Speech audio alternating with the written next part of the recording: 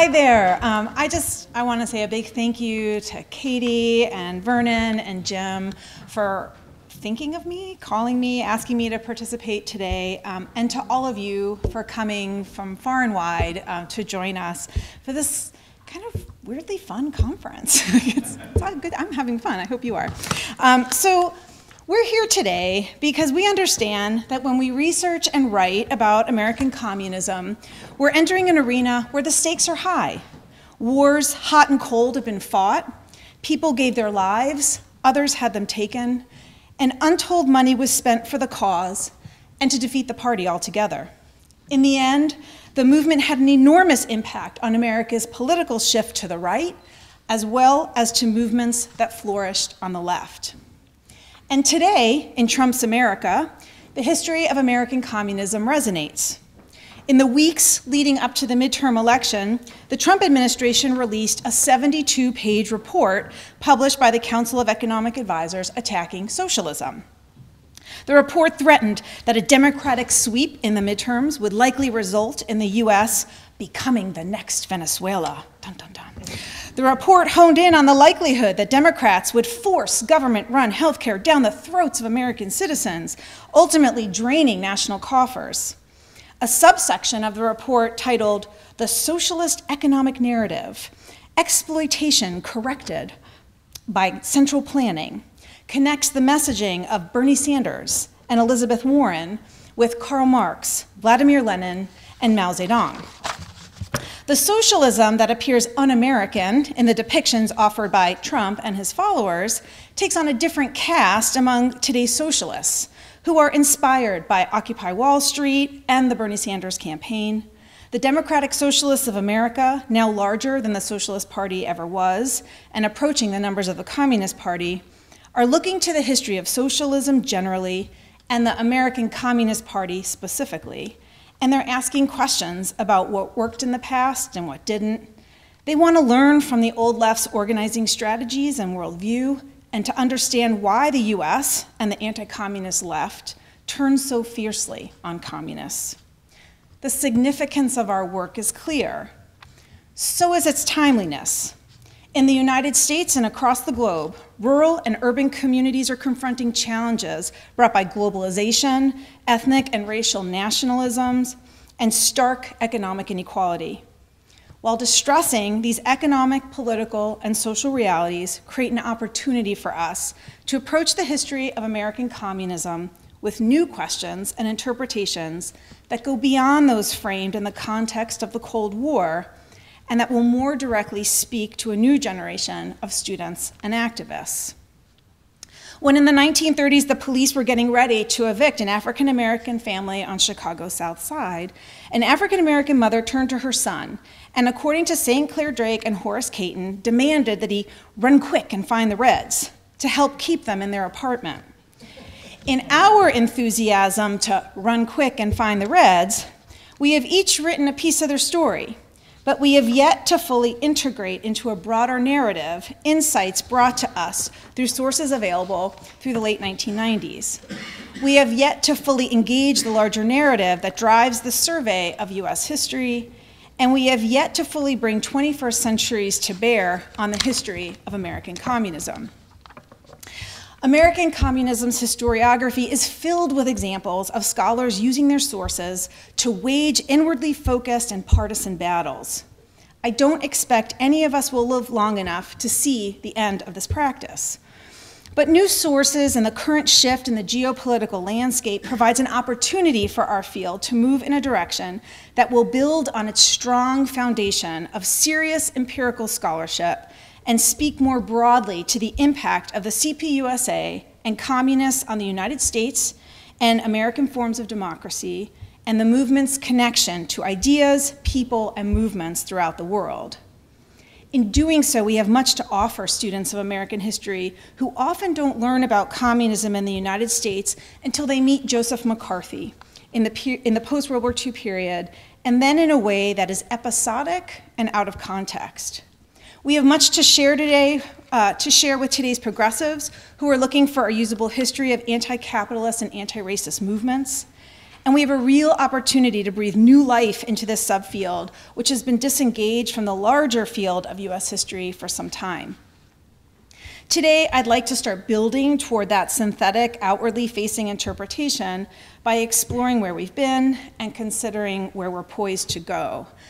So first, in broad strokes, I'd like to discuss where we've been by outlining the general contours of the two main camps that define the historiography through the early 1990s, and most of us, this is familiar ground.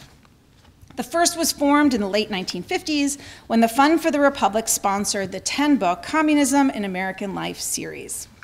Most in this series were written in spite of the fact that little source material existed. The historical questions framed the studies were shaped in the larger context of the Cold War and by scholars' political experiences. Theodore Draper's two volumes, The Roots of American Communism and American Communism in Soviet Russia, stand out as two of the most important works in this period, in part due to Draper's efforts in interviewing ex-communists and tracking down internal as well as party sources. Draper, trained at New York's City College in philosophy, began his political career there in the National Student League and the Young Communist League. He later worked for the Daily Worker and then the New Masses. Moscow's changing line in the period of the Nazi-Soviet pact personally stung Draper, who predicted that after the fall of France, Nazis would soon turn on the Soviets. When they did and party policy shifted, Draper had enough. In 1942, he left the party disgusted. What began in his 1957 volume as a critical engagement with evidence and a claim that, quote, communism was not merely what happened in Russia, it was just as much what was happening in the United States, moved by 1960 to a more one-sided view. Draper writes, quote, whatever has changed from time to time, one thing has never changed, the relation of American communism to Soviet Russia. This relation has expressed itself in different ways, sometimes glaring and strident, sometimes masked and muted, but it has always been the determining factor, the essential element. Draper's anti-communism, like many in this first group of communist scholars writing in the 50s and 60s, reflected personal experiences in ugly political battles with communists and their allies. These scholars, many of whom were former New Deal liberals and socialists, became convinced that communist totalitarian ideology was so central to the movement that one only needed to understand the decisions of party leaders to understand the movement, which in the end they determined was fundamentally un-American and illegitimate. Despite their ideological endgame, some of these pioneering studies, especially Draper's, include valuable information about the political and organizational history of the American Communist Party and its leaders. And while overstated and underdeveloped, Draper's attention to Stalinism and to the Marxist-Leninist structure of the party continues to be important to those of us interested in labor and working class history, the revolutionary hopes of working people, and the organizational expectations and challenges of this Marxist-Leninist movement.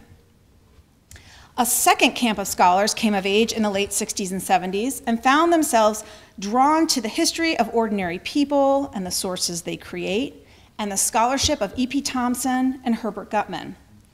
They relied on oral history, published party materials, newspapers, organizational records, and personal papers to contextualize American communism and depict it as a form of authentic American radicalism. Their studies explain how individuals and groups experienced communism in places as disparate as the Midwestern shop floor, Southern farm, and Eastern city, and among all manner of ethnic and racial groups, professions, athletes, artists, writers, and they reveal an American landscape where communists had more prominence than standard US histories allowed or acknowledged. These scholars often ask similar questions. Why did people in these different places and periods become communists? What was the party's appeal? They also wanted to know what communists accomplished. And I mean accomplished because this group of scholars was interested in the ways that capitalism unequally distributed the experience of democracy throughout American society and history. In their studies, communists bring attention to the various ways in which the ideal of American democracy did not mesh with different groups' reality. Communists, to these scholars, also represent a tradition of militant radicalism in America that speaks to uniquely American problems, such as a deep history of structural racism and enduring nativism.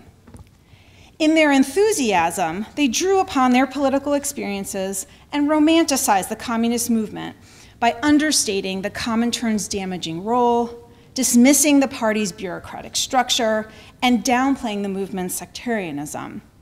And yet, these studies humanized the movement and documented the wide reach and significance of communist activism in American society. The most important works influenced by this revisionist wave of scholarship attempted to make sense of American communism in relation to the Comintern and party directives. Works such as Robin Kelly's Hammer and Hoe and Mark Solomon's The Cry Was Unity, for example, pushed our thinking about ways that seemingly nonsensical party theory made sense to the most disenfranchised. We learned that in places like Birmingham, Alabama, every negative report about Yankees or outsiders further endeared African Americans to these people who they believed could overthrow capitalism and white supremacy. These authors uncovered evidence that effective organizing was possible, even in the context of incredible poverty, that ideas about racism are changeable, and that collective struggle is a powerful force for social change. They showed how significant the international movement was in bringing worldwide attention to Angelo Herdman's conspiracy charges and the Scottsboro case, and the ways that the party placed local and potentially isolated struggles into a global context that pointed to capitalism as a system with alternate paths.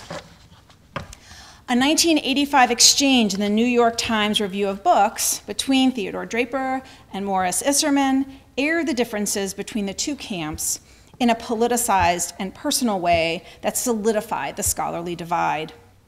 To Draper, New Left scholars downplayed the extent to which the American communist movement was a political satellite of Soviet Russia. For the next decade, historical questions in the subfield stagnated around this question: to what extent was American communism controlled by Soviet Russia? In the early 1990s, the subfield was re-energized with the opening of Moscow's archives. In the rush to examine the newly available sources and run quick and find the Reds, new insights emerged. And for the next 2 decades, I would say scholarship developed in what I've defined as 3 general broad directions. The first direction includes a good portion of the recent work and is most influenced by diplomatic and political questions and methodological approaches to party history. It's most like the original Draper camp in its attention to leaders, party structures, and Soviet control, but not always with the same ideological overtones. Most of the scholars on this path draw on the Venona Project, KGB records, and collections within the Moscow archives that reveal high-level party machinations. Their histories re-emphasize the autocratic nature of the International Communist Party and its manifestation in the American Party, and bring to the fore American communists' participation in espionage work. John Haynes, Harvey Clare, Katie Sibley, Thomas Sackmeister, Steve Usden, to name a few, provide evidence that, for example, leaders of the CPUSA created fake passports. They and Soviet operatives recruited individuals for espionage work, arranged safe houses and business fronts for Soviet agents. After Nazi Germany attacked the Soviet Union, party leaders helped organize networks of US government workers to provide military and diplomatic information of interest to the Soviet Union. These scholars tend to focus more fully on individual action rather than on larger historical context or individuals' motivations. And now that this kind of connections between espionage work and the CPUSA leadership are clearer, some in this group are calling for revision to our understanding of liberal anti-communism. Other scholars in this path, so we're still on the first direction in that same group, to take a political top-down approach, focus on the relationship more closely between the Comintern and the American Party. Jacob Zumhofe, for example, argues that in the early 1920s, the Comintern was overwhelmingly a positive influence on its American followers. Its leaders pushed to Americanize the large number of foreign language-speaking American groups. They demanded in 1921 that dueling parties merge and operate above ground, and they put a special emphasis on African-American oppression. Finding support for Brian Palmer's earlier interpretation of Stalinization, Zumhofe documents a changing relationship between the Comintern and the American Party, one that becomes Stalinized over time. James Barrett, on the other hand, who I have a warm spot for, which we can talk about later, and he is sorry he can't be here today, cautions against Zumhofe and Palmer's focus on Stalinization's rise in the late 1920s, and argues that Stalinization preceded the rise of Stalin, and that the Comintern, dominated by Soviet influences, caused the CPUSA to make catastrophic mistakes from the 1920s through the 1950s. To Barrett, the Comintern model was unnecessary and an impediment to the revolutionary left. Quote, "Wrapped in the tragedy of the Russian Revolution itself is a tragedy of American radicalism, shaped by an international organization designed to export the Russian achievement to societies around the world. The Comintern often made it much more difficult to build an effective radical party in the United States." These scholars are looking at two sides of the same coin. Zumhofe is interested in roads not taken and revolutionary moments of possibility. Barrett's describing the fundamental tragedy he sees in the American communist movement's relation to the Comintern. Staying true to the methods and questions that animated the field since its inception, scholars in this first group examine new sources to answer previously unsettled questions and to offer a fuller picture of international politics that structure the movement. A second direction in this most recent period includes scholars who use new party sources to document local communist organizations to understand why people joined the movement and what they ultimately did in their communities. Circling back to questions framed by revisionist scholars of the 1980s, these scholars take what Vernon Peterson calls a more blended approach to American communism, bringing together realities of the international organization with a sharpened attention to local contexts and people. Studies focus on African Americans, women, Yiddish speakers, Chinese and Japanese immigrants, communists in regions throughout the country, and sometimes on individual party leaders. My own work in Chicago found that during the third period, leaders wanted to recruit from among native-born employed industrial workers. But they took what they got. They instructed their members to bring party policies to the masses in ethnic, unemployed, labor, cultural, and leftist organizations, and had high expectations for the time and activism required. Chicago's party membership grew in neighborhoods where communist messages and activism most directly addressed problems working people faced.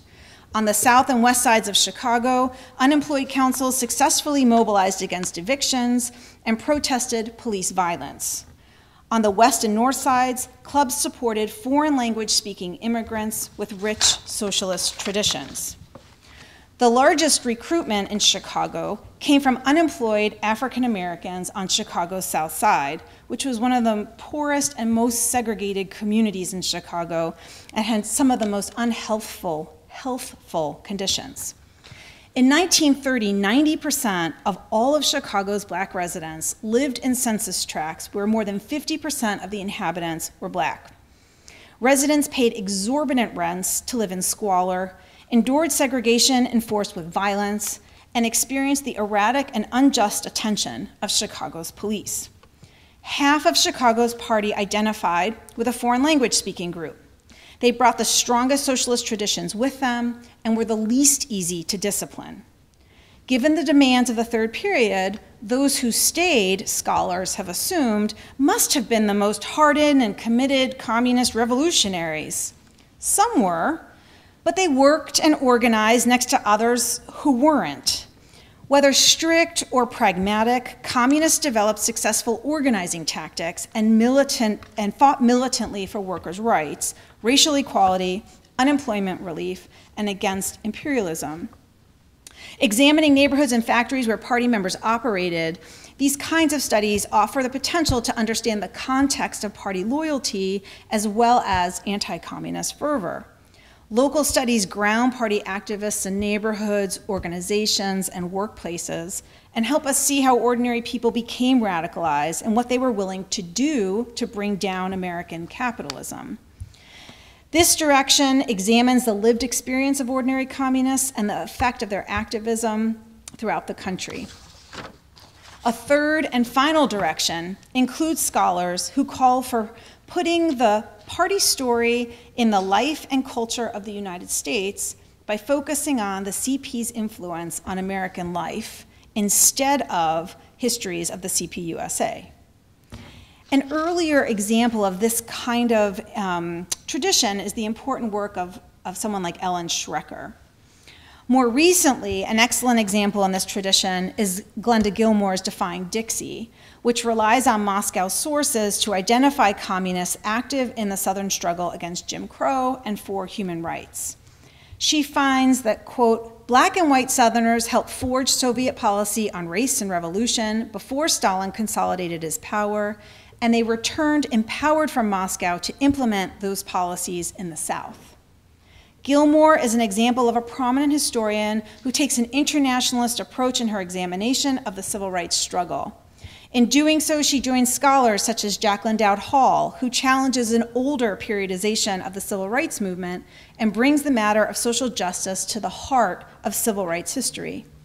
In Gilmore's work, with communists as a fundamental part of this history, the narrative of the civil rights movement is transformed. Eric McDuffie's work is another really good example of this tradition at looking at not only how African American women engaged with the Communist Party, but how the CPUSA ultimately shaped feminist politics. Bob Cherney's study of Victor Arnautoff offers yet another example of how political biography can shed light on larger social and political themes. In this case, the international left-wing art scene in the United States of the 1920s through the 1950s, the Russian diaspora, and California public art policies from the 1930s through the 1950s. The questions we ask of our sources are products of larger historical contexts. They're also bound up with who is doing the asking. We should not be surprised that the historians of American communism are not of one mind on how best to move the field forward, but we should attempt to move beyond the binary characterizations of the Cold War, draw and build on one another's research and insights, and ask expansive and timely questions that will serve those students of American history trying to make sense of the nation that they have inherited. The history of the American Communist Party presents an important opportunity to decipher some of the complexity of working class life in 20th century America and to see working people as subjects of their own narratives who shape the larger history of the United States.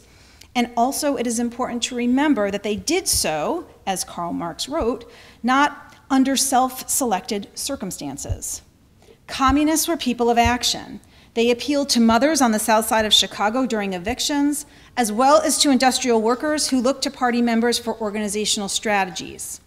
Communists drew and wrote and spoke in public forums, on street corners, and at city council meetings. They were also loyal to a Soviet system that was authoritarian. Comintern and Soviet influence made it even more difficult to at times build an effective radical party in the United States than it might have been without the influence of Stalin or Russia. But it was also the CPUSA's connection to the only country that had staged, the world's only country that had staged a proletarian revolution, and the nation that led a life and death struggle against fascism that energized so many of its followers. Part of our job is to understand the historical circumstances and personal reasons that caused so many workers to hitch their fate to the communist movement, and to avoid assuming that Soviet motives defined all American activism.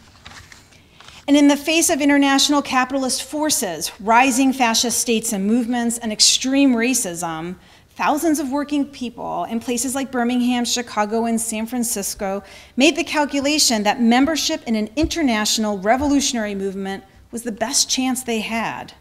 The Soviet Union and communist policy mattered a great deal to those people, but neither precluded them acting in ways that also made sense in their local union, community, or club meeting.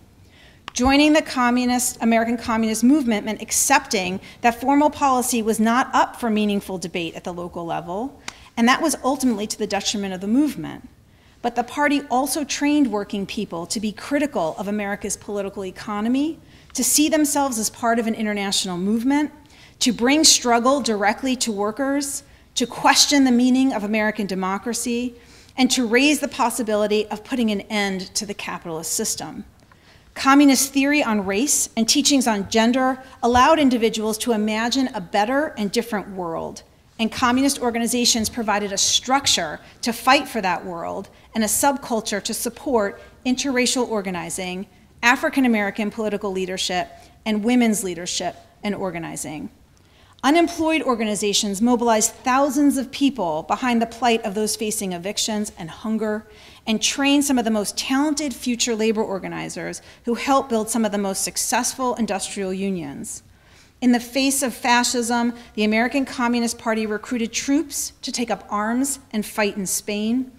The local party also established an alternative social space with interracial dances and parties, clubs and halls, a robust media presence, and a web of social relationships that spun a vibrant leftist culture.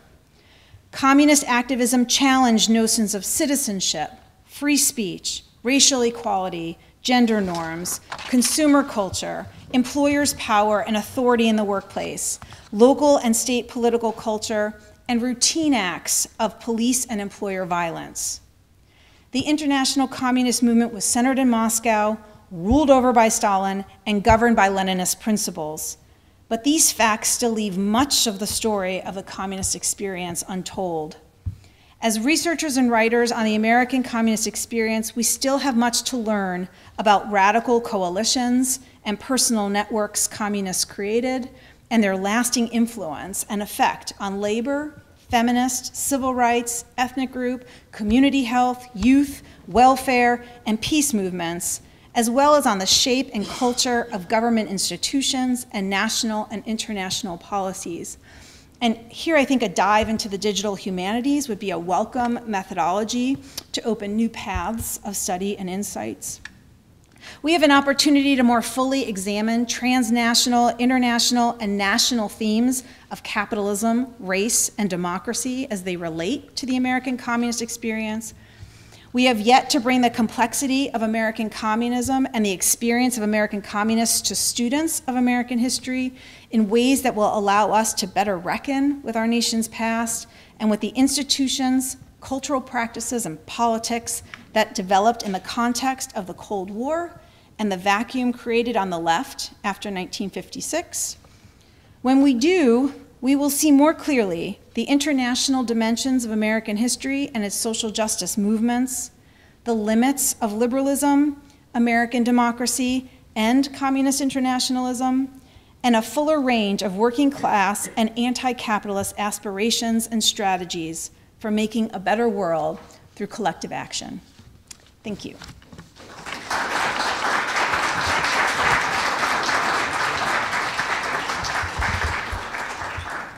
Yes, you in the back. Very nice.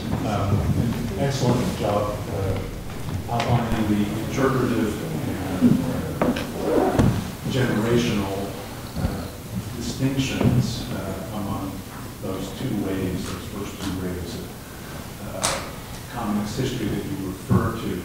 But I can think of a third that may be important in considering the future of the field, in that Draper and Howland Kozer and me and other people we refer to were all writing in the context of the Cold War.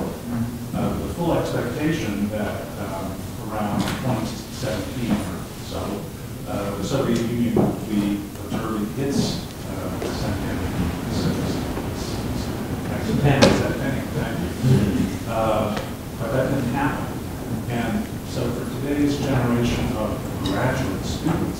Soviet Union didn't exist for all the time they were growing up. And it seems to me that's in some ways a much more fundamental divide than that which separated the earlier generations. I wonder if you could comment on that. No, I think that that's a really excellent point. I guess, sorry? Could you repeat the point? Oh, yeah. So, so what Morris is saying is one of the things that I don't really talk about in kind of being an important distinction or dividing line for this kind of new generation and people coming through is the fall of the Soviet Union. You know, and isn't that kind of like a big change that, and of course, that's an excellent point. And for me, I guess being one of those graduate students who was coming through, I was able to go to Moscow because of that.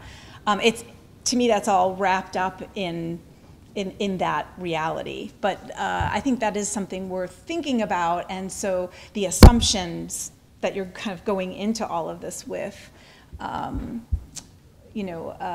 are a little bit different. I guess, like, for me, the thing that I'm noticing more is the inwardly focused conversation that was happening during the Cold War. Like, even with the fall of the Soviet Union, it hasn't fully broken, that conversation that's happening yet. I think that there's examples of possibility, and I kind of hope that's kind of where things go. But I think there were just so many unsettled questions because the sources couldn't answer it, and so it's just too exciting, right? So now we have these materials, let's settle some of this stuff. But then we're not settling the stuff, so round and round we go. Could you elaborate a bit on how one gets to these documents that have been released since the 1990s? And I'm sure most people know that, but I would like some guidance on getting to the documents. That's a great question. And I like right now, what I got to do was I got to go to Moscow, and I should say that I was very fortunate. It was right away, so Jim Barrett was my advisor, and he said, "You can't do this without going to Moscow." And I was like, I don't speak Russian. Like, I don't know, what do you mean? Oh no, you must go. And I was very fortunate because John Haynes was there my first time, and he had already begun to create like an index to the archive. Which he's very generously shared with me, because otherwise it would have taken weeks and weeks longer to figure out, which files went with which districts and all of that, and he had already had a lot of that figured out. So that was really wonderful. But then it all closed up again. So, but he was instrumental, and maybe you should talk about what the status of all of these files that you worked so hard to get into the Library of Congress. I think that's his accomplishment. Well, in some ways, I think it is no longer quite as necessary to go to Moscow. I think it's still a useful thing to do. But the CPUSA fund collection at the archive in Moscow was microfilmed by the Library of Congress and was set at the Library of Congress. The Russian archive retained the right to sell copies, and they have sold copies to a number of institutions in the U.S., including, I think, NYU and a couple other people. Stanford. The Tamara. Stanford, yes. Emory. And probably some of those institutions will actually loan the microfilm. The library won't, because unless we have an original negative, we don't loan anything.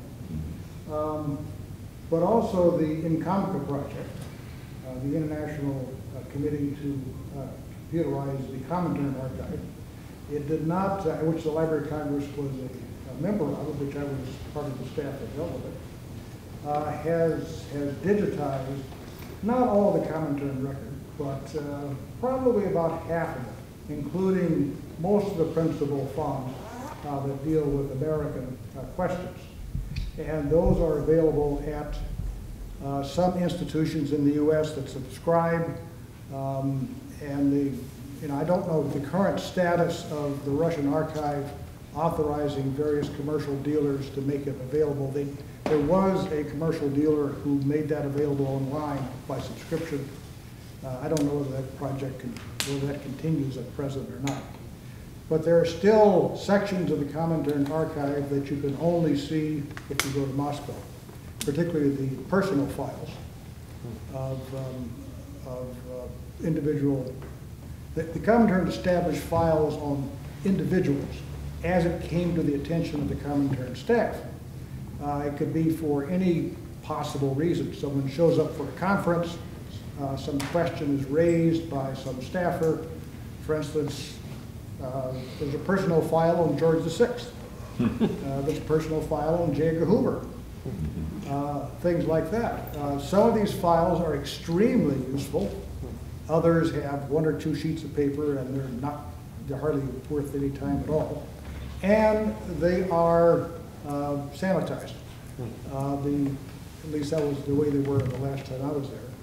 The archive staff would go through it and remove certain material. Anything connected to a Soviet security agency would be removed, for example. But nonetheless, those are very useful files. They often have autobiographies in them, written by the person themselves when they showed up for a conference, and are very useful. There are some valuable parts of the Comintern archive that were open in 93 to 95, which got closed down after the Soviet, now Russian security agencies regained authority. Fortunately, Harvey and I saw them first, so we're not so concerned, but those sections are now closed, and I don't think they've been reopened. But there is a lot of material available either on microfilm or online. It's quite amusing that when John and I published The Secret World of American Communism, we reproduced documents that we found that were labeled top secret. And the only reason that we had been allowed to see them and to make copies of them was because the archivists had no idea that they were in the archives. They had never even looked at this material. And when we published that book, John, a couple months later, was back in Moscow, and the SVR was at the archive, very unhappy, because while they were perfectly content to have us publish material on the American Communist Party, we had published material that came from the KGB, which was a state institution. And so I love this phrase, they re-secretized the documents, even though we had published them. So those documents, if you want to look at them, you have to look at our book. Still available from Yale University Press, in case you want to buy it. But shouldn't you also mention the Vasily of the Trokin materials, which are also available online, right? Yeah. A little side note to that is, so they're forging the path, and I was a grad student, woman in this archive, so low status, dark corner. Only a couple of files at a time. But I also had to sign away a statement saying that I would not ever reproduce any documents in whole. And then the second time I was there was when the Library of Congress was microfilming some of this stuff. So even though I was there, they were sorry, you can't see any of the stuff because we're microfilming it for the Library of Congress. John Haynes. Anyway, yes. Okay. In your talk, you describe how the Communist Party and the Soviet Union are linked, and this is the history that we know. But I wonder if you scholars consider what would be American communism without the Russian Revolution. What can you find out about the movement within our society toward socialism, toward a vibrant communist society without those Russians? Right. I mean, so back to counterfactual. It's like a theme running through. We all want to know what if. So I don't know, because I can tell you. I mean, I think that the Foster syndicalist strand you know, a lot of those people who come out of the IWW and who are anarcho-syndicalist in their kind of disposition and way of being in the world, at least to my world. You know, Chicago is they like to think of themselves as the real Communist Party, not the New York intellectuals, but these are the people who, you know, this is where the working class was. And I think that it would have been more of an IWW kind of experience, but I don't know. And the socialists in Chicago at that time tended to be about the words and not about the action. And that was a very clear distinction. You know, so a lot of reading groups, discussion groups, let's talk about racial inequality, but communists were the ones who kind of brought the struggle to the people. And that's the kind of stuff, the kind of work that Wobblies were doing before then. Excuse me. Yeah. My father was in strikes within a milkman. He was in the milk strikes of 1924. Where was it? In New York. In New York. There was a milk strike in the 20s and so on, police chasing him and all that crap. But those people were not focused on Russia at all. The focus was on the struggles for their own economic well-being. This link to Russia it's natural, but wasn't it natural for communism or natural socialism to arise in our industrial world anyway? I think so. I mean, I think the problem. I mean, I think of it sometimes. You know, sometimes the way we talk about American communism is a little like exceptionalist. You know, like somehow it's a different organization than, like we were talking about, like the Catholic Church or other political parties, where somehow because it's a, you know, because of the Comintern, we have to think about it in a different way. But you know, think about, you know, how do you think about Catholics, right? So there's people who are making policy, it's hierarchical, it's international. There's people who, you know, it's who you are culturally, but you're maybe not paying a whole lot of attention to this, that, or the other. You know, you try to live your life like a Catholic, but you know, maybe not like this way, this part. I mean, so I think the way people experienced and lived the movement is not necessarily wrapped up in what was happening in New York or in Moscow, but that's an important part of kind of framing. It was a particular kind of radical movement. The communists that I knew in my time were not focused on Russia, and they were not focused on, at least consciously, or even on advancing Stalin's program. I don't even know how much he was thinking about that. He was mostly thinking about himself and his own problem.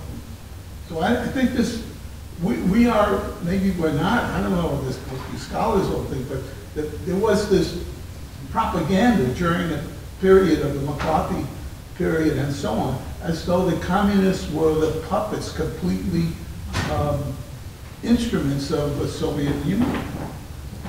Yeah, no, I would tend to agree.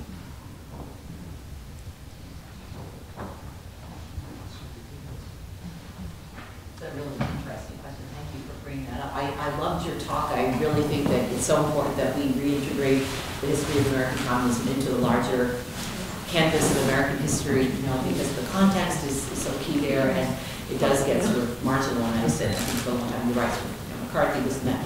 But I guess what I'm curious about is if there were maybe a suggestion you might have. I hope this doesn't sound counterfactual, but where do you think the field maybe should go next, along with this kind of greater contextualization? You talked about sort of some of the local history, you talked about the espionage history. Are there patterns that you'd like to see the field go into, new areas maybe we could explore or that have been neglected or anything like that? Yeah, I mean, so it's a good question. I mean, you know, so I want to we'd had a really good conversation during lunch, and so I think these kinds of issues are going to come up, and I want to let Eric speak for Eric. But I do think there are important areas coming up. I think, I mean, honestly, I have kids in high school, and they come home and they're like, Mom, you studied communism? Oh my, it's like, you know, and it's not, it's like, well, it's complicated. No, this is, you know, and it's so cut and dry, and they are incapable of understanding that it's much more complicated, and I think we've allowed that to happen as the narrative. And if you look at textbooks, I mean, you can't find the people who we're spending kind of our lives studying and writing about, that the story doesn't exist. And, you know, in part is that American exceptionalism, you know, I don't know, but, you know, I thought that there was a really, I thought a great on taboos in the journal. And I think that kind of thinking about, you know, the taboo of writing about communism in these different fields of, you know, whether it's about sexuality, whether it's about race, whether it's about feminism, you know, what happens if in fact they were communists? Like, what happens if we now kind of go down that road? How does that change the way we understand social movements in America, American politics, American institutions? And if we just try to be outward facing, I hope that that complexity can work itself into the larger narrative. Yeah. I was thinking also that, you know, we've talked a lot about, you know, in kind of binary terms about immediate demands, you know, at the local level versus politics and common term. But there's also a whole kind of cultural arena in which the CP was quite active, and Michael Denning in his book Cultural Front addresses that, I think, and that's an exciting area. And we actually have a dance historian in the audience, and I was very interested in the Cultural Front and its international dimensions, and I said, I don't know enough about that. I really don't. And I know in Chicago there was a whole emphasis on the arts on the left, and I don't know enough about that, and we're not writing enough about that. So I agree. I mean, I think that there are so many dimensions that are unexplored. Oh no. Yes, Dan. This is the last question. So. Sure. Okay. I think you raise a good point in sort of trying to move beyond that sort of debate from the 90s of, you know, was the party controlled by the Comintern, or was it a local grassroots movement? I got sort of caught up in that myself, and, you know, I wrote an article recently about the Pharmacists Union of Greater New York, and I was looking at, well, were they communist or not? And I spent a lot of time on that, and I sent it to the editors, and they said, we don't really care. Like, we want to know what's going on with the workers. Like, we want you to focus more on the strikes and their organizing and what do they want. So, I mean, it sort of caused me to reflect on what's most important when I'm studying. You know? I like that insight, and I think sometimes it's hard. You know, I know, like, that I've had that kind of thing as well. Like, how can I write about this if I don't know? I don't know if they were a party member or not. So I don't know if this is the line or not the line. And again, your point is like, you know, it's maybe not what's so important, because that influence, you know, is much wider and broader, and maybe it's telling us something more generally about leftist politics and its ability to influence or not what's going on the ground. So thank you. Thank you. Thank you very much.